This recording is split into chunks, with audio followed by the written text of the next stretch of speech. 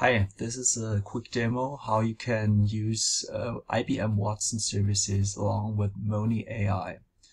So what you can see here is the Node-RED interface, and it already contains a bunch of Moni.ai nodes that are those bubbles on the sidebar.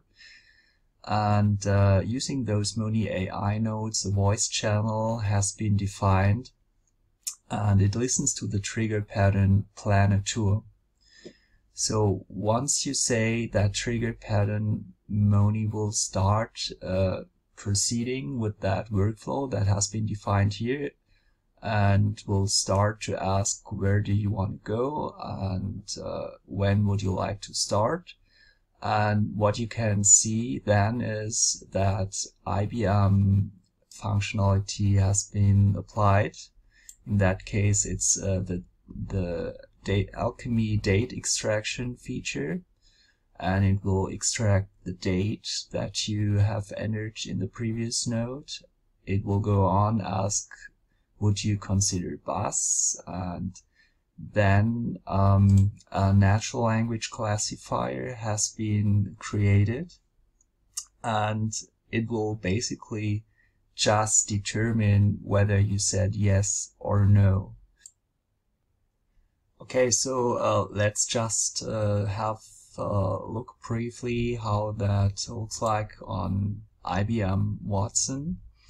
So that is the IBM Watson Natural Language Classifier service, and it basically contains some of the possibilities to say yes, respectively to say no.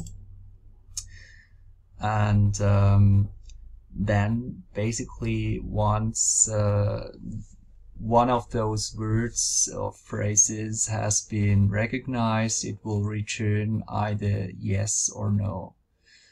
So then the process will go on, and it will see if the answer is yes, then it will proceed with saying, okay, you can take the bus at, and so on.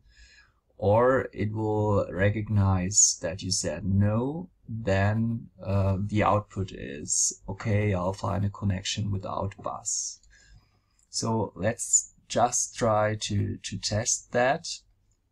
We open Skype, and on Skype we connected Moni.ai to the contact list, and now we are able to talk to Moni and trigger the voice channel. So we just say plan a tour,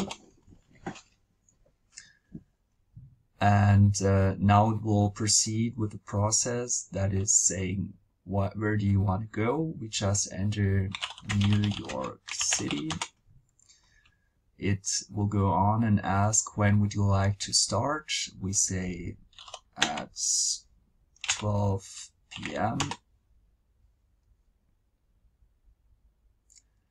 And now the question is, would you consider bus? And we just say that is a great idea. And now the Watson Natural Language Classifier service recognized that we said yes, and accordingly it proceeds with the right answer. So of course you can now go on and define a more complex service and query databases and do things like that. But that is basically the way you can define a voice channel and apply IBM Watson services within that voice channel.